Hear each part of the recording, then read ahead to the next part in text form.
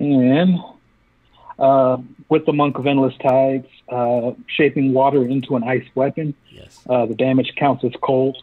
So let's see here. So yeah, there it is, water weapon. All right, so I need you to tell me, right? This is, everyone, gentlefolk, this is the Way of Endless Tides monk subclass designed by our own Cliff Moore. Tell me, Ren, what does it look like when you fashion water magically into ice and use it as a weapon? What does weapon look like?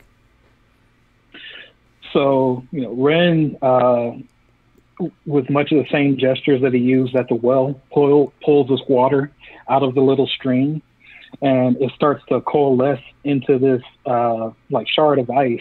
But then it starts to shape like a wave pattern. It's constantly kind of the coruscating up and down the staff, and as he swings it, it trails like a cloud of frost, and he just whacks this thing almost like baseball bat style in the head.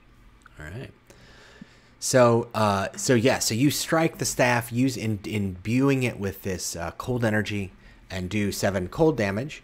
And it successfully, this ice crystals shape and cover the creature's back, and it cracks its skin, and you can tell that it definitely is badly injured now.